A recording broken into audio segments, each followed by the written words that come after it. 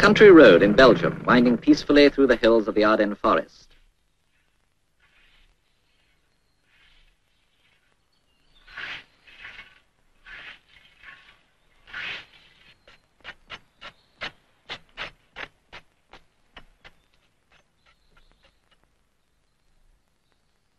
But from time to time, his peaceful life is ripped apart, and the road is now being got ready for different and exciting things.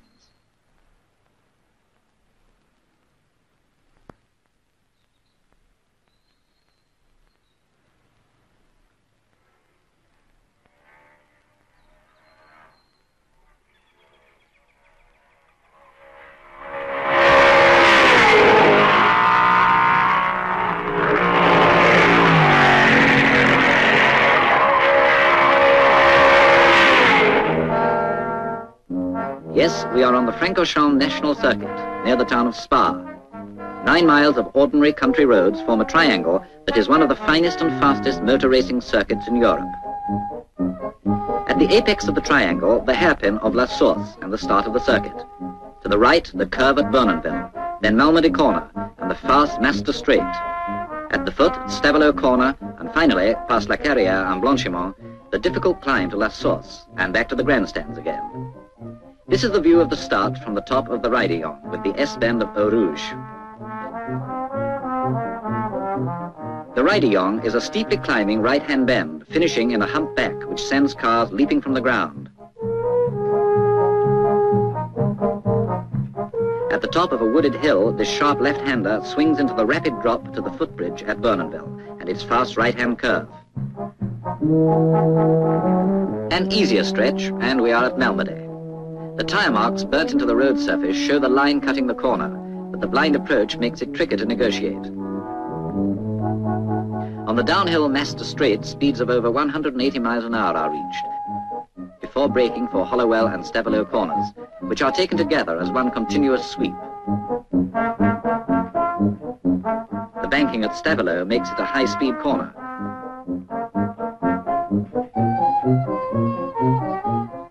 Now for the winding uphill return run, easy enough until the wooded corner at La Carrière, which the experts whip through at almost full throttle. But there is a ditch to catch a misjudged exit. After that, it's the masked corner at Blanchiment and its menacing post number 9.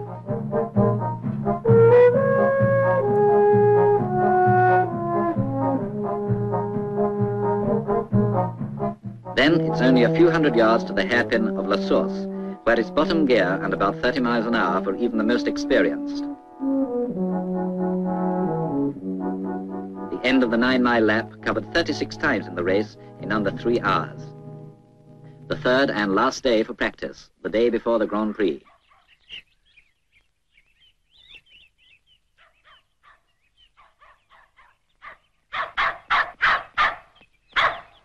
Fierce competition is expected, for yesterday Castellotti in a Lancia broke all records by lapping at nearly 123 miles an hour, faster than the favourite Fangio in a Mercedes.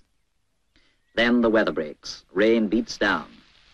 But the practice must go on, though now there's little chance of new records for Fangio, Moss or Farina, the chief opponents of Castellotti. Wet work for the mechanics of the 3 Ferraris. And there's the single Lancia, officially entered by Castellotti himself. Only one Van Wall, too, carrying all the British hopes. The 3 Mercedes entered for the race are odds-on favourites. 4 Maseratis are entered by the works, as well as the famous blue car of Louis Rosier. The road is clear and Eugenio Castellotti starts the wheels rolling.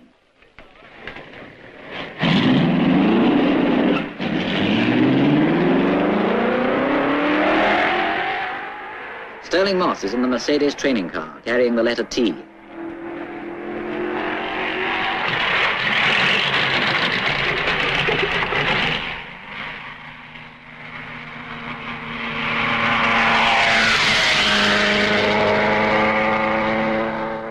Nino Farina is away in his Ferrari.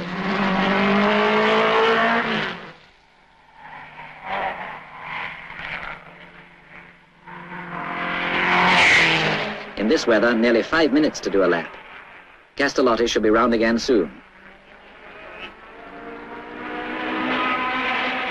And here he is, spinning up a fountain of water behind him. It's his first appearance at Francorchamps, and his performance is better than anyone dreamt. Here's Moss again, and a signal from team manager Neubauer to stop next time round. Tomorrow, this 9-mile lap will be covered 36 times, a distance of about 320 miles.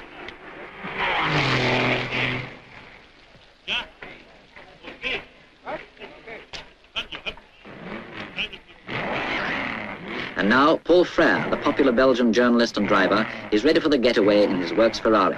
A glance to check that the road is clear, and he's off.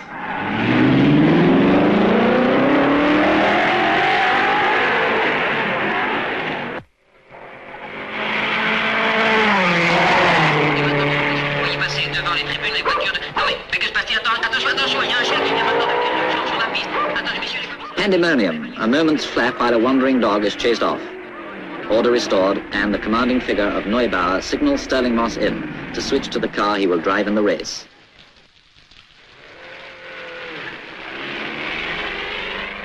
There goes Rosier's Maserati, and Castellotti again. Fangio does a lap in the training Merc.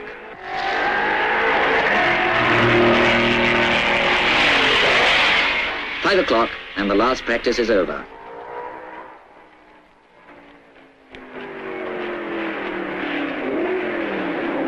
Uhlenhout, Mercedes engineer and reserve driver, slows up at his pit, where Karl Kling joins him. No smiles from Monsieur Backen and Monsieur de Harley, president and secretary of the organizing committee. If it rains at all in these parts, say the locals, it rains for a solid week.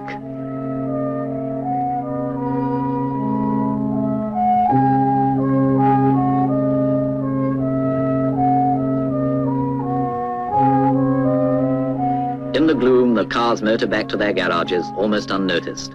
But the mechanics are going to be busy for hours ahead.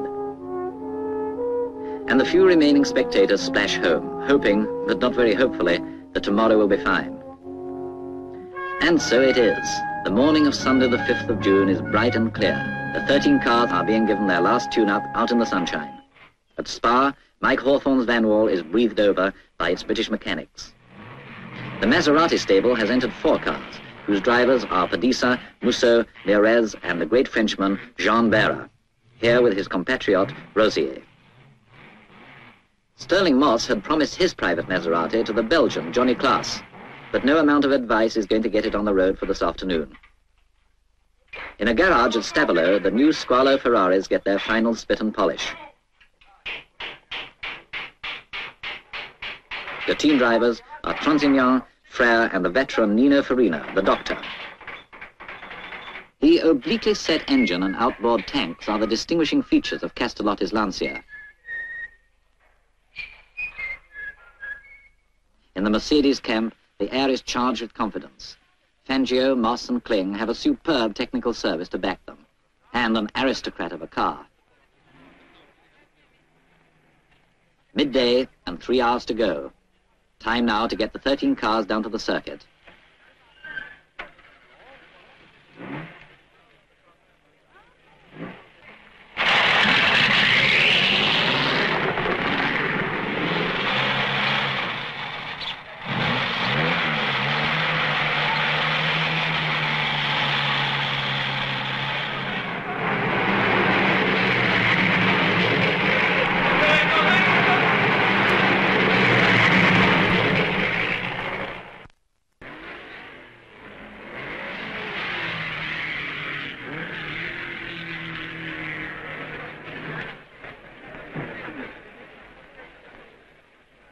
The Lancia and the Maseratis are lined up in front of their pits.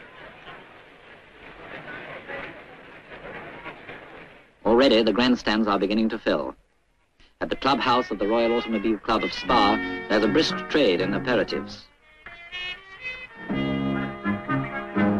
Monsieur de Keyser, president of the Belgian national team, arrives. Monsieur Sven, course administrator, and Monsieur Vos, president of the club. Jacques Soiters, Belgian driver, on the right there.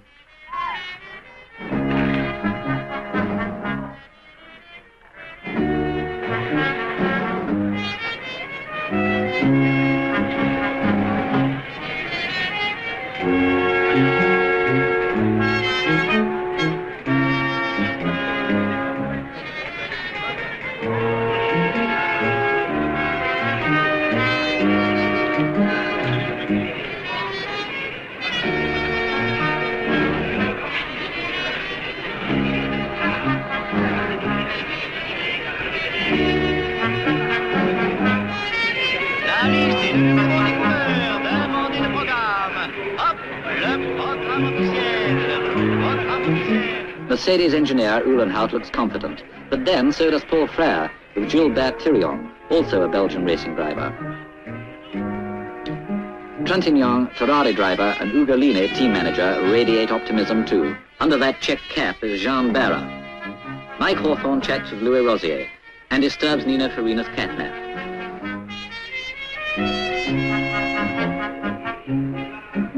Fangio and Meres fans pull out the stops to whip up support. And now it's time for the cars to be pushed out to the starting grid.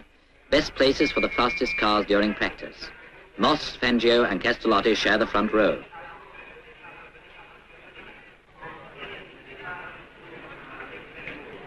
Now Stirling Moss puts on his spare goggles, watched by Madame Fangio. Castellotti is all set. On the grid, the Mercedes starters are ready.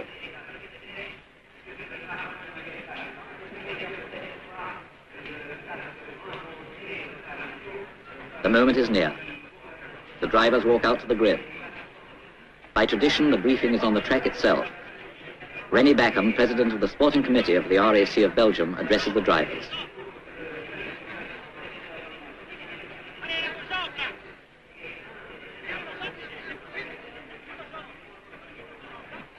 "5 minutes to go.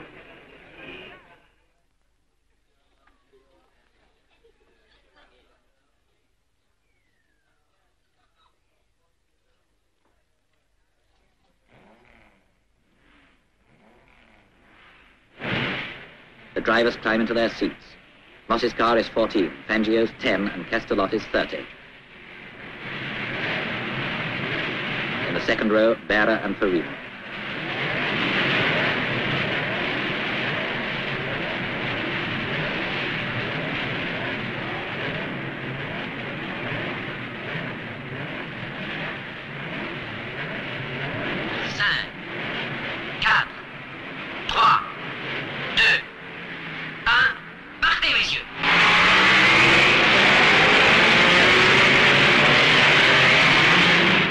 At Rideyong, Fangio is in the lead in front of Castellotti and Moss in third place. And then the field.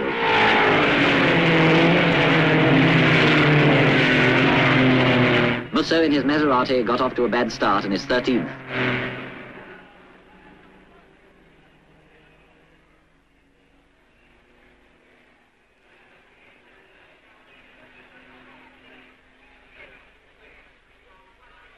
Vernonville, 2.5 miles on. Fangio has the lead still, but Moss has taken second position from Castellotti in front of Kling, Barra and Farina. Then Hawthorn, Trintignant, Meres, Pediza, Rosier and Musso. Master, always Fangio in front of Moss and Castellotti. But Farina has passed Barra.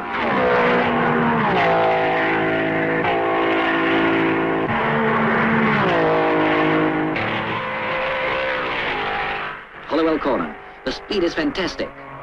Fangio is first into Stavilo. Moss follows, and the rest comes scorching behind.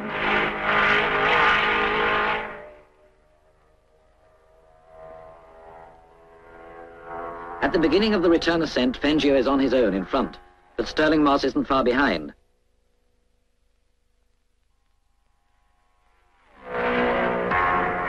La Carrière.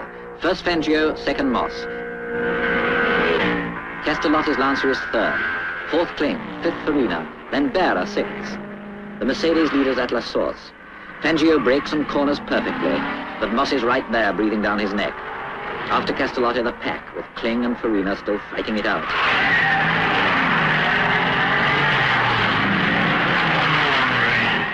First lap by Fangio in 4 minutes 36 seconds, 115 miles an hour.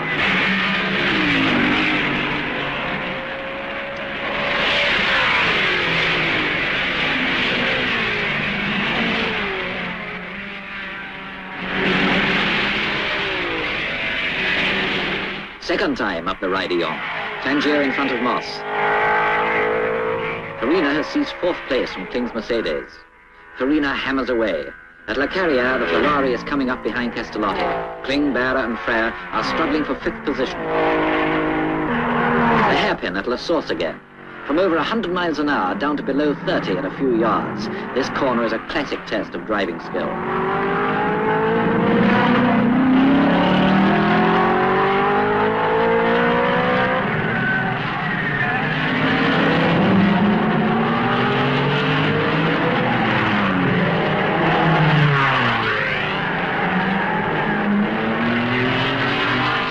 for the third time. Fangio, whose last lap was over 120 miles an hour, is 5 seconds in front of Moss. Castellotti is pressed by Farina. And the third Merc still leads the scrap for 5th place. Now Musso has passed Hawthorn's Van Wall.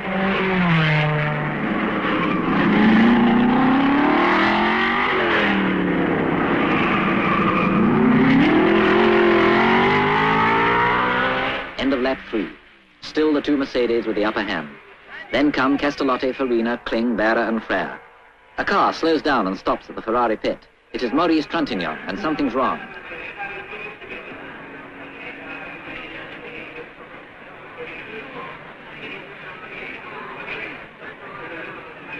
Off with the cowl and check plugs, while Trintignant tensely counts the seconds.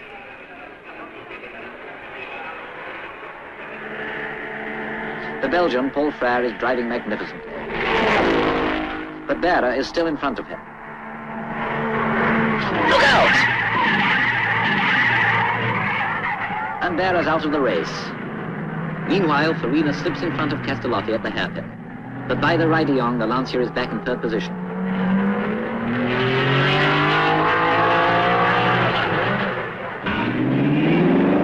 Trintignant's in the race again, but exactly 1 lap behind his previous position.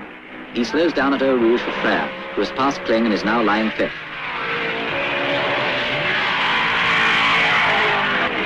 Signal to Castellotti that Berra is out of the race. But is he? Miraculously uninjured from his accident, he comes back to the pits on foot. He's a bit shaken, but remarkably unruffled by the crash.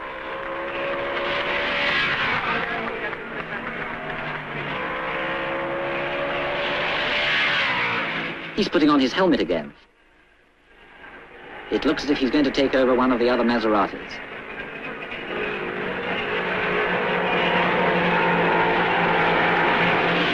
Yes, at the pits, the Argentinian Mieres is pulled in. Berra's going to drive number 24. And there he goes.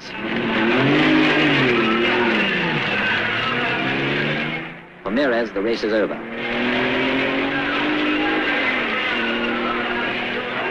Fangio passes the wreck of Berra's car at the end of the 7th lap.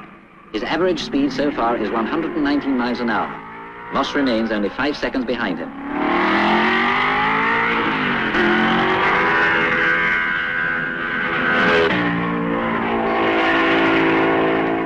With Berra's original car out of the running, the duel between Frère and Kling is joined by late starter Musso. At La Source, Frère Ferrari, Kling Mercedes, Musso Maserati.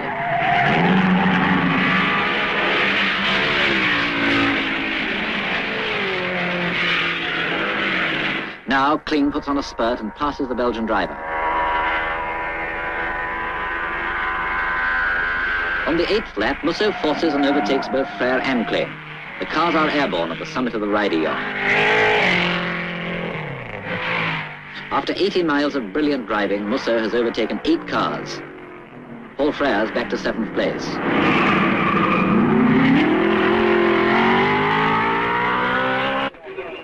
End of lap 9. Hawthorn's Van Wall has been losing oil and has stopped at the pits. It's a broken oil pipe and nothing can be done about it. The British team have to take the melancholy decision to abandon the race. Rosier is in 10th position, and Fangio, just about to lap him, has put up the fastest lap time ever of 4 minutes 22 seconds, nearly 121 miles an hour.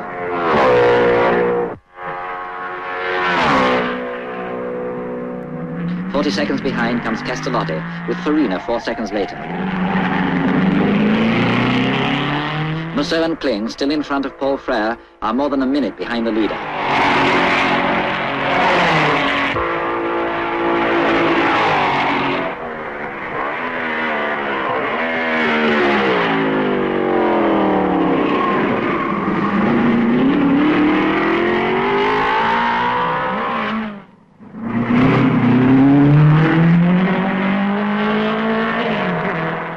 By a piece of fine driving, Kling passes Musso at Malmedy. But on the 13th lap, the Maserati is once again the leader of this private race.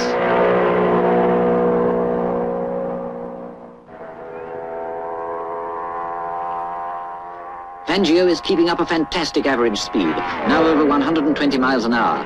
And as always, Moss is right there behind him. Fangio accelerates again. The 15th lap is covered in 4 minutes 20 and 8/10 seconds. With Moss now 13 seconds later. Castellotti is 50 seconds behind Fangio.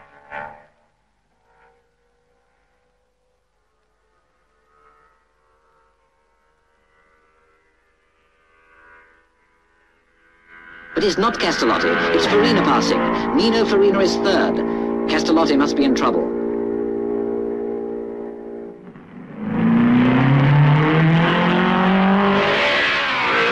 News comes to the pits that Castellotti has retired at Malmedy with gearbox trouble.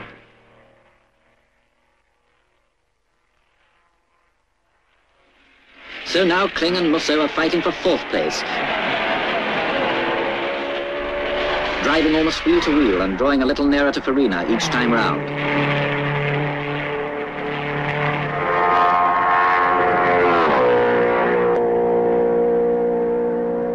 The halfway mark and a new lap record for Fangio. 4 minutes 20 and 6/10 seconds, 121.9 miles an hour. Moss gets a pit signal to maintain his speed. And here's Musso once more in front of Kling. Farina's lead on this pair is down to 3 seconds.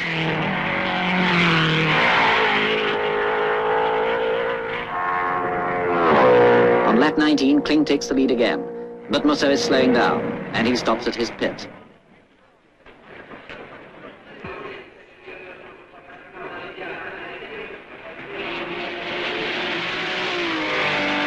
Paul Frère goes through into 5th place.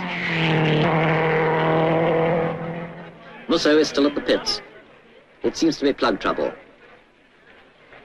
The seconds tick by, but at last he's away.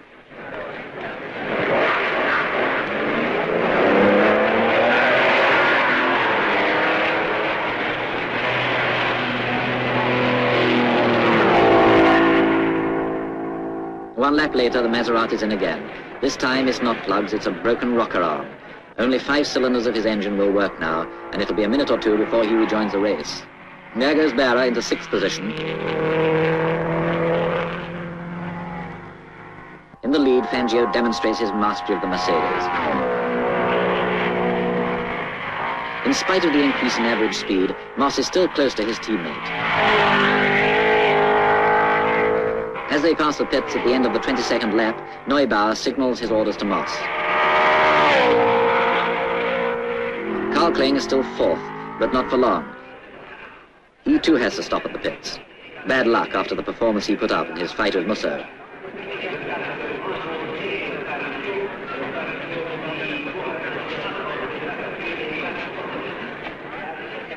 The technicians confer without much hope. An oil union has broken and there's no chance of going on.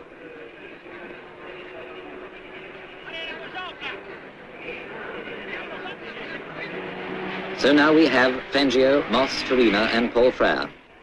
Belgians could not have hoped for more. Paul Frère in a Works Ferrari is 4th.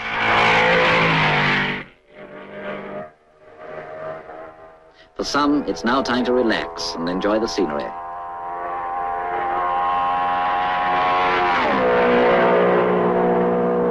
But for the more wide-awake spectators, there is still fine driving to watch.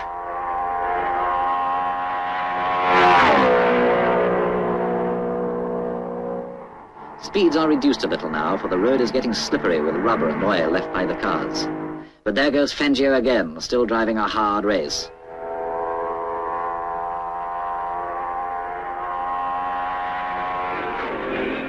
In their glass box, Commandant Lamour and his timekeepers check the passage of each car and calculate the average speeds. This race is creating a new set of records, all over 119 miles an hour. The Mercedes procession continues. Moss has come up to within 7 seconds of the leader.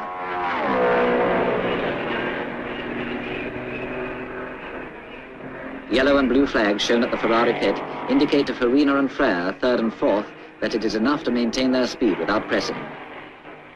1 lap behind comes Jean Berra, 5th, Musso 6th, and Trintignant 7th. 2 laps behind the leaders come the Maseratis of Padisa 8th and Rosier 9th.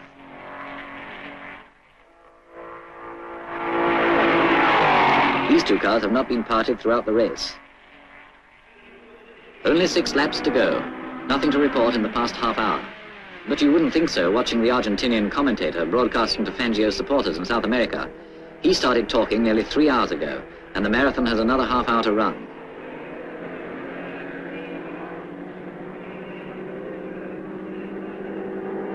At Master, Trintignant steals the 6th position from the 5-cylindered Musso. 19 miles from the finish, Musso has to concede a second lap to Fangio.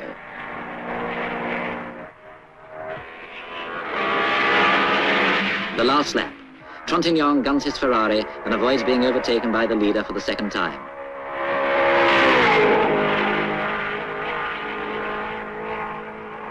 For Neubauer, the race is over, and won. Over 300 miles of superlative driving behind them, the Mercedes pair press on to victory.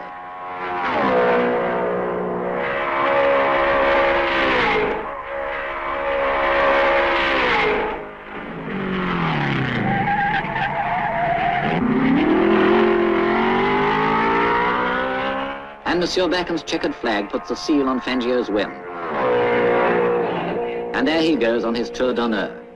8 seconds later, and it's Stirling Moss in second place.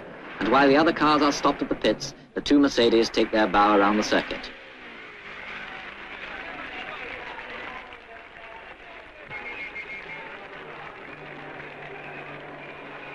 The dogged effort of Nino Farina has brought Ferraris a splendid third.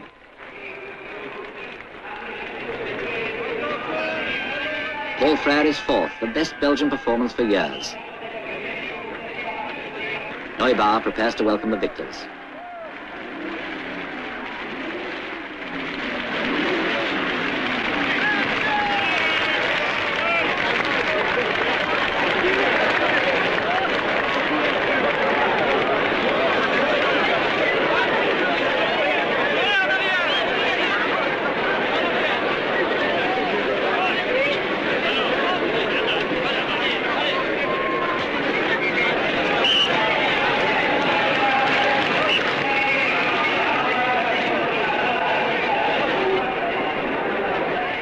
On the rostrum, Prince Amaury de Marod, president of the Royal Automobile Club of Belgium, offers the traditional bouquet to the champion.